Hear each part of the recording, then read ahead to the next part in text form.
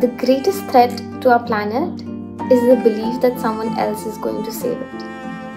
And I think we meet these people every day who tell us that how will it matter if I don't throw this one plastic bag on the road? How does it matter if I don't carry my own bags to the vegetable market? And when I meet such people, I always ask them that if it's not you, then who?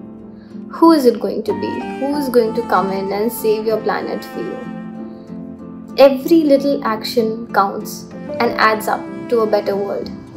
And so I believe that if we are able to inspire, to motivate people through our own actions, to do whatever little they can to contribute to sustainability and sustainable development, I think we're a very large number of people, and together we can actually create the impact that we wish to see in the world. And it is possible for us to reverse the damages that has been done. And I think that if all of us are able to inculcate that one small initiative into our lives to live cleaner and greener, I think our children and the generations to come will see a much nicer planet and will lead much better lives.